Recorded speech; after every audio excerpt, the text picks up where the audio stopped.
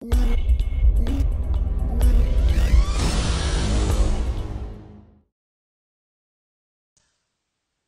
ladies and gentlemen, this is Yoruus speaking and welcome to another game.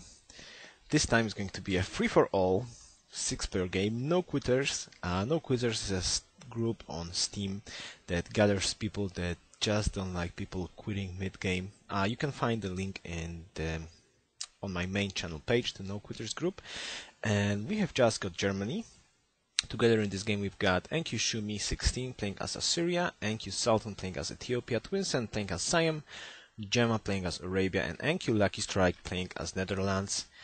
Good luck, have fun. Well, I do like my capital, though I will probably not move. I'm tempted to go here and scout just a little bit. Yeah, ruin, right. Well, let's just get in here. At least my start is pretty decent again. Okay, monument. A scout and a worker this time is crucial. And we need, what do we actually need? Well, seeing horses this time could be useful. But actually I would prefer to go mining, masonry and sailing optics very quickly to grow my capital to a very large size. I really hope that this time I'm not that close, and if I'm close to someone I will just try to make it peacefully. I don't know if this game will be posted before or after a pretty short game. Well, basically shows exactly what happens when you go all out war. In the early stages of the game you just fall behind so strong, and if you don't get you will not conquer the enemies, you will just fall behind enormously. I mean, like enormously large. So okay, what do we have? We got a monument, I need a scout, I need a worker, and then I need a granary, and I need fish ASAP. Perhaps a shrine this time, just because I got marble and pearls in my capital. Wheat, nice. Coast, perhaps I'm on my own piece of land this time. That would be so cool. I so like economic games with only defensive wars or defensive war plus counterattack. I hate being the aggressor. I'm not that good at it at all. Sometimes I just have to, but I seriously don't like to do it. Okay, production focus. And am I actually on hill? Oh, I did not notice that my city was on hill. That's perfect. I like it very much. Perhaps we could get 2 scouts then before a worker. Yeah, 2 scouts before a worker is probably a good idea. Ruin. Yeah, spearman. Now I just need city-states. This city-state I need for extra. Well, Germany first in Hammers. That's encouraging. Quite a lot of jungle, quite a nice capital, and I see a very strong place for a second city in here. Maybe not that great for a defensive city, but overall a very nice city on a river with 2 bananas. Truffles and wheat in the back. Pretty strong. Okay, can we get in here? Yeah, the ruin is still there. That's nice. The ruin is still there. Please continue. If I'm on my own piece of land in here, I will just plant this city and go National College ASAP. Very quickly. That could be a very nice idea. Very nice idea, but we'll have to check that. That's actually possible. Okay. One of those short turns. Okay, since this is the start of the game, I will... Yay, extra population. How cool is that? It's perfect. Exactly what we needed. Just because this is the start, I will talk a little bit about civilizations in this game. Now, Ethiopia is a very strong civilization, a very strong religious civilization. with that monument replacement. That's just a lovely civ. Well, Arabia does not need explaining. Camel Address is one of the strongest unique units available in this game. Then again, we've got Siam, very strong civilization as well. Special building, special, well, unique ability, and those elephants, everything is very, very strong about Siam. Oh, such a lovely spot. Look at this. Look at this spot. That's such a lovely city spot. Alright, tradition opener. And it's such a lovely city spot. So Siam, pretty strong. Then we've got Assyria, pretty strong civ as well. This is a new Brave New World civ. Well, the siege tower is something to be feared, and it's really, really strong. And then again, Paris, I actually could, actually Fate from Quarries is much stronger in this game. And we've got what we got, and we've got, yeah, the Dutch. Oh, a city-state in here. 1, 2, 3. Can I plant a city in here? Probably not. Damn you, mountain. I was really holding back. This looks like I really have my own piece of land. And I'm like, seriously, I do have my own piece of land. That would be so lovely. That would be just so, so lovely. Okay, hello there, Melbourne. Pledge to protect, ask for tribute. There we go. Thanks to that spearman upgrade, we are able to do this. And could we actually purchase anything? No, we cannot, because we are not researching the correct technology yet. 1,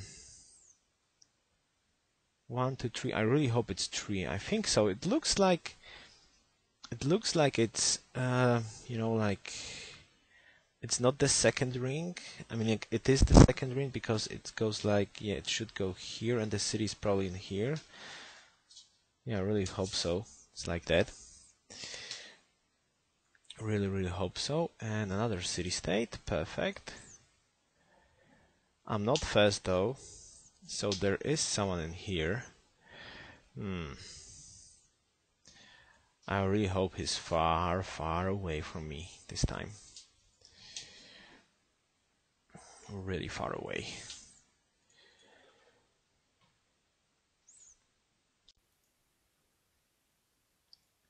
Okay, hello, ladies and gentlemen. This is Yoruus speaking, and this part of the game is actually recorded after the actual game. I mean, like, a couple of days. I just was not able to make commentary when I was playing this game, so let's just drop in here. I will not try to look like I actually did the commentary while I was playing. I was just gonna criticize my playing at the moment and just talk about what I actually see on the game screen at the moment. Okay, so what do we see? We absolutely don't see nothing except the chat that Lucky Sultan is swimming in salt. Alright, there we go. Ooh, nicey, a ruin in here. And the scout explores the south part, and it actually looks, yeah, it perfectly looks like like I have my own piece of land in here. That's great. That's great. I always like when I'm all alone. Yeah, this looks like a little place only for myself. That's cool.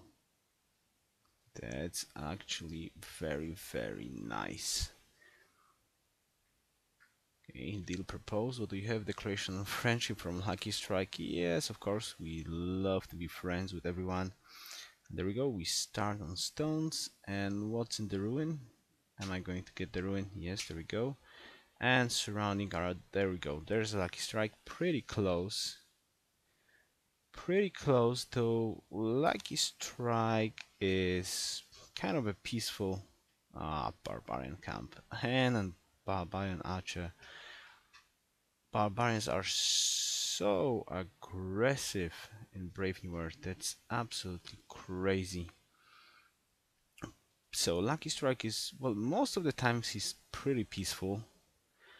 So it's actually cool to have him as the closest neighbor. That's at least nice. Alright, Spearman, will you kill the archer? Yes, of course you will kill the archer. Bad Spearman. Yeah, scout run away, and we are going to go for a granary. Perfect. Perfect, right.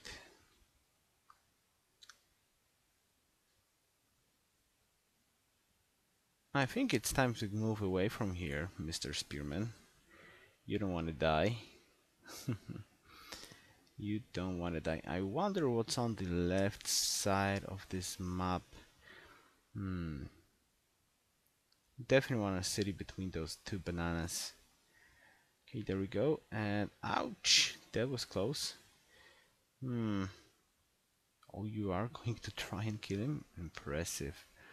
Extra hammers. I really love this opening. Well, do I love this opening? I really think that it's kind of strong, flexible opening when you go tradition and then you go liberty, settler.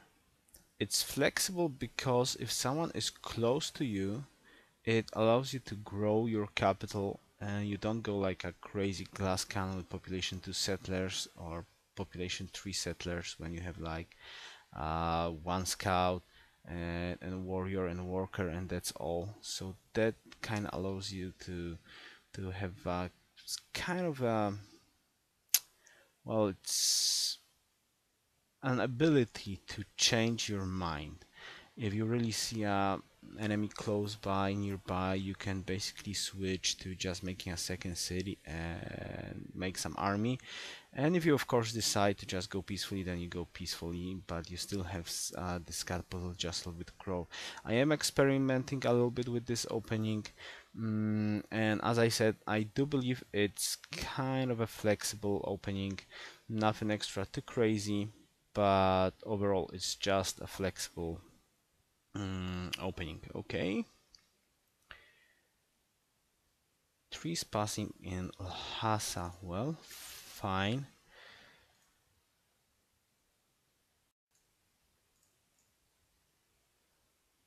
Trees passing. Well, we shall trees passing here. What? Such a lovely little passage. 1 hex passage to my land from this side. So, yeah, this looks like a pretty peaceful sim style game. I like it. I really like peaceful games. And what do we have in here? Oh, hello, Aldeville. Yes, I did. He was asking, do I actually know the trick with Siam when you get the free watts from the tradition social policy? It's pretty strong. Yeah, it's still working, of course. And Brave New World, it's a very, very good trick. Getting universities ASAP as Siam. Oh, hello, Lucky Strike capital, Amsterdam. Well, not that much hills around there, but at least he has some food. Well, I don't remember how much artillery upgrade cost, sadly. 5 population, what do we have? Cow, wheat, and a hill. Well, nothing extra too crazy, but not bad either, and probably a coastal capital.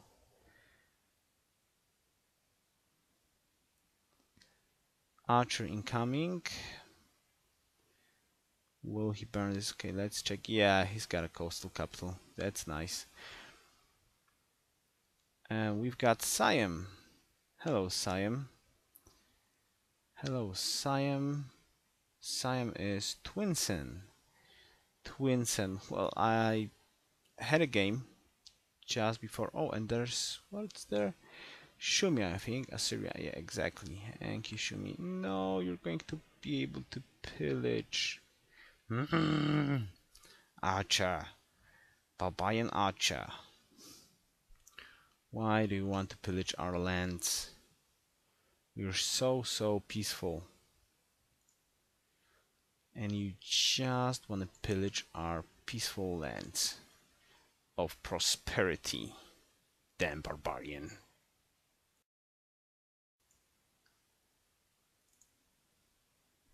Please die next turn. Yeah, of course he did pillage. There we go. That was to be expected. There we go. Oh, at least promotion. Hello, scout. Now, I do love this city spot in the northwest. In the northwest, it looks really lovely. Oh, hello, Assur. Assyria's capital, and Kishumi pretty close, but I don't think that uh, I have to worry about anything incoming from the west, just because this passage allows me to, well, basically defend with a little force. I mean, like, I would only have to put archers on the hills, and I can shoot without any problems. Oh, such a lovely city spot. Only barbarian camp standing in my way, and that's all. Marble in our capital. And next spot, of course, a workboat for happiness. And I want a city. I believe I want a city exactly on the spot of that barbarian camp. I mean, hill is nice, but I could fit in another city. Well, I don't want to spoil anything, but alright, I will not spoil anything. But overall, I will just say a general information about a problem that I do find in my games.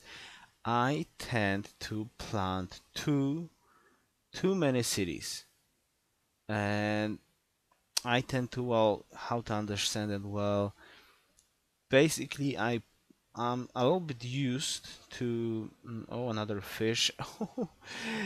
All right, so definitely want to plant a city on the hill where the barbarian camp is, just to get that extra luxury. I know I will miss the hill, but getting extra luxury is definitely useful.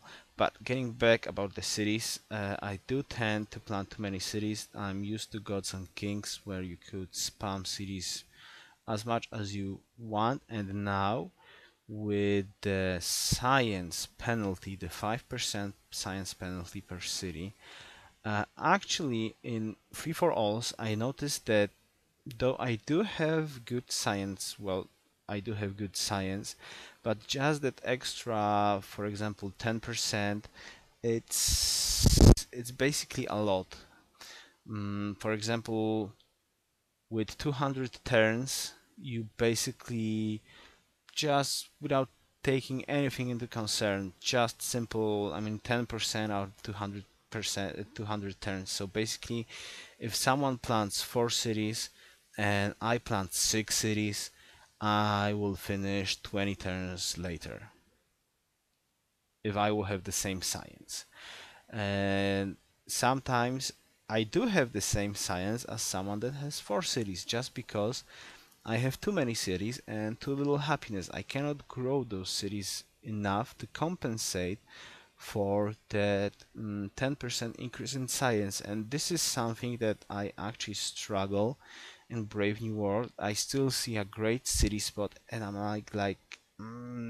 let's plan another city. I want another city. Yes, another city is a great idea. While it's not. I mean, like, maybe for medieval era, for Renaissance era, or even industrial era, it's cool, because you get that extra the chance for extra production and chance for extra trade routes. But at the end of the game, when you go to information, I mean, like, modern information era, the penalty in science and penalty in social policies just kicks in at that moment, and you start to fall behind a peaceful player that goes 3 cities, 4 cities, something like that. And well, that's something that I need to work on really hard, because I just yeah, I'm counting right now. Yeah, I want to plant a city here, I want to plant a city here, and I want to plan a city between bananas. So there's 1, 2, 3, 4 extra cities. They are good cities, of course, and I'm not saying they're not, and I don't want to spoil anything, so I will not say anything more about that. I'm just generalizing that I do feel that I have a problem with planning too many cities, and that just slows me down instead of helping me. It just drags me down and slow me down in the long run. Oh, Asur has 9% science, though he has only 5 hammers, and that's probably not going to work well for his I don't know, wonder production or whatever it's he's planning in there. Can we kill this barbarian? No. Alright, maybe next turn. Yes, I'm afraid that this guy will die. There's no chance for that. I shouldn't have moved him, but well, fine. Okay. Chopping just to get that extra hammers on the settler. And I do believe that I probably should have left this forest. Like, there's not too many hills in here, and in the long run, actually, forest is quite a good tile later on. It's like 1 foot, 3 hammers, so it's pretty decent. That's a pretty decent. Whoa! Did I just get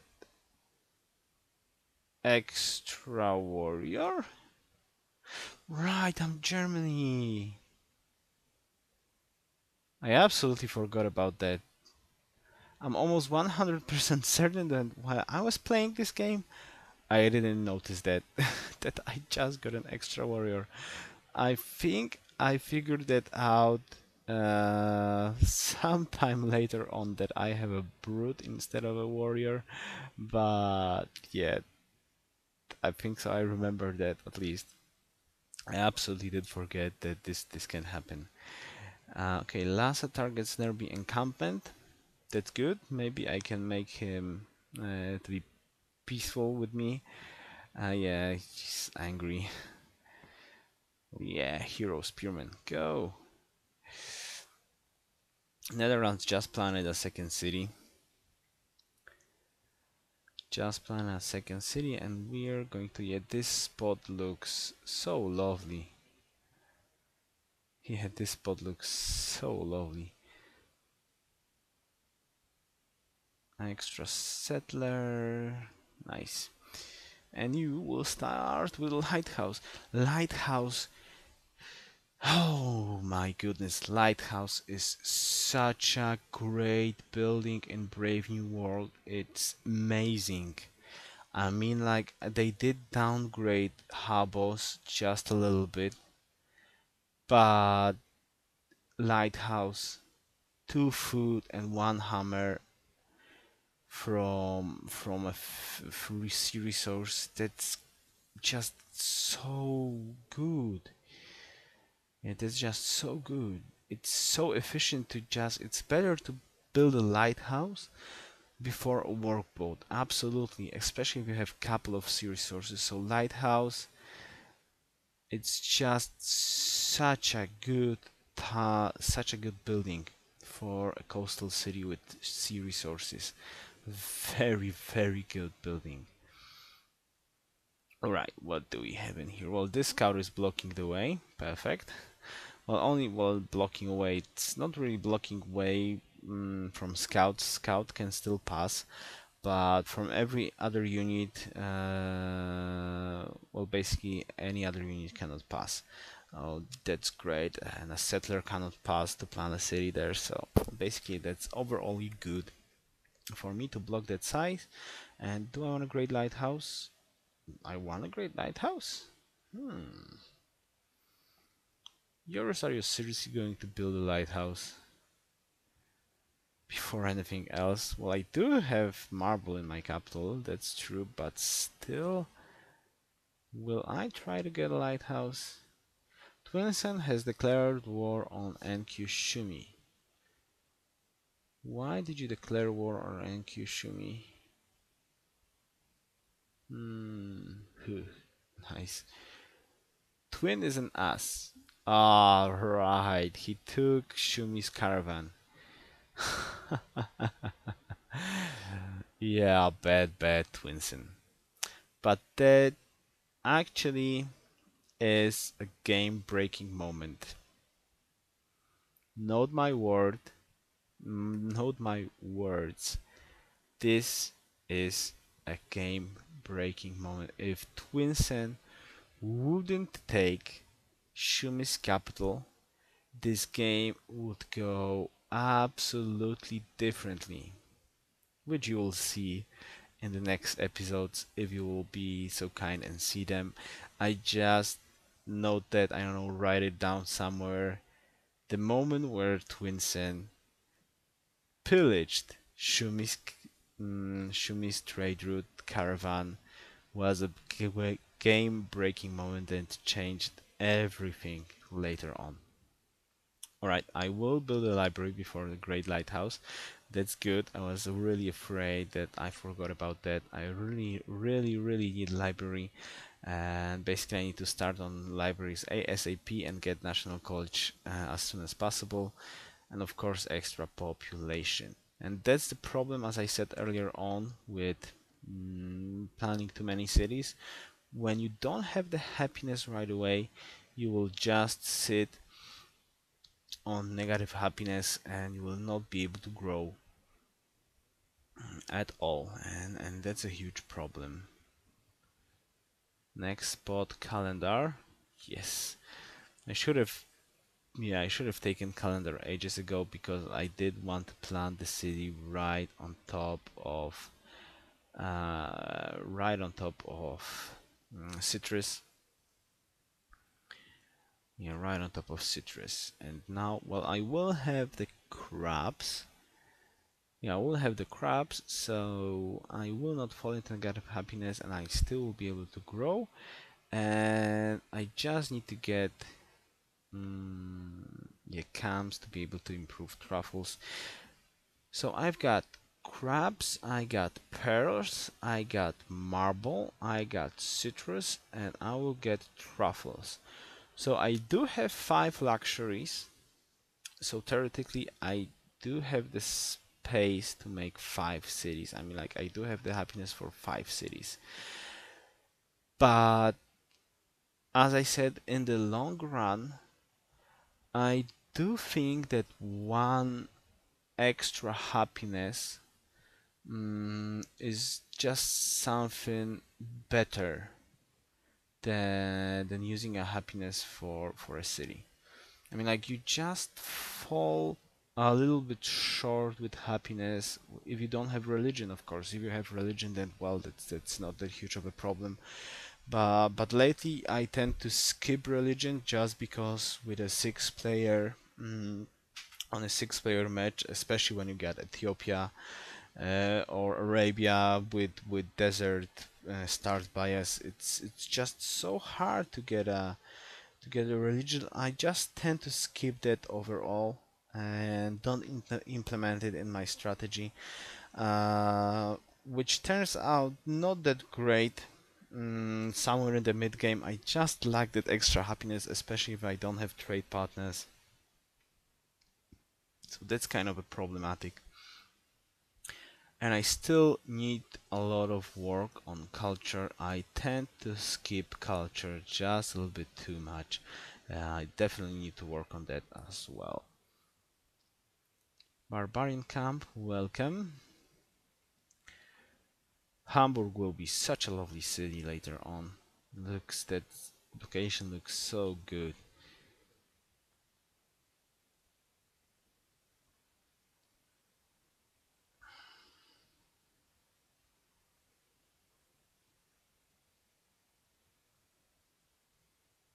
Yeah, 2, 4, yeah, 5th city on the way.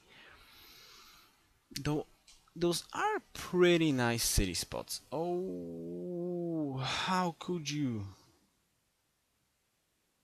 How could you steal my worker? Barbarian brute. You're a true barbarian, mister.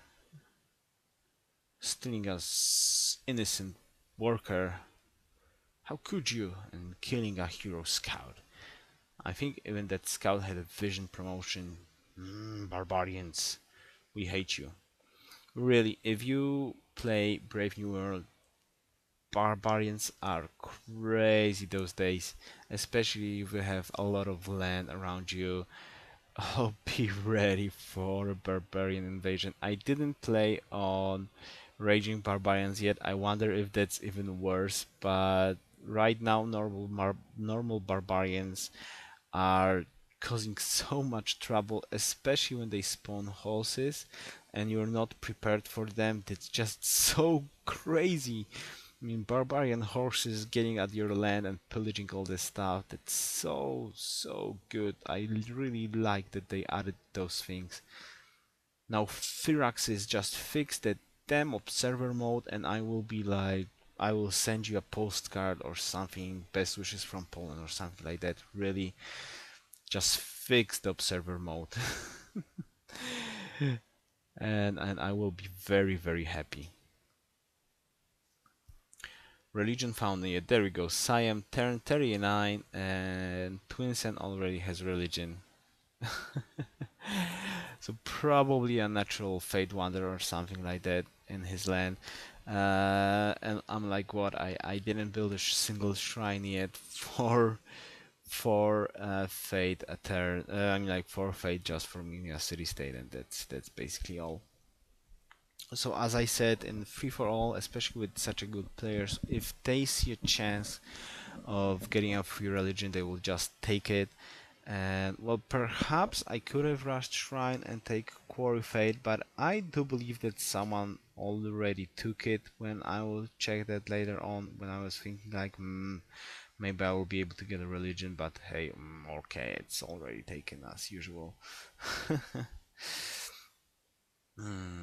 So basically, yeah, I don't like to rush that religion. Later on, you can always go PD. Later on, of course, if you do like to be strong on Fate, and if there's a chance for religion, you can. So you kind of not banned from religion whatsoever. If you don't rush it, you can always go PD later on and get shrines, temples, half cost, and then get that extra policy if you really want to. And you can basically catch up, but I tend to just not do it too often. Most of the time, the person who gets the religion first has a nice follower beliefs, so sometimes just better to get those and do other things in the meantime and not try to fight with religion. But that's just my personal preference, and well, everybody does like do how they like. So what do we have in here? Yeah, I'm just trying to lucky strike so he will not steal my worker and not clear that barbarian camp for a mistake or by a mistake or something like that. All right, anyways, thank you very much for watching. I will finish this part in, well, this part will finish in here, and see you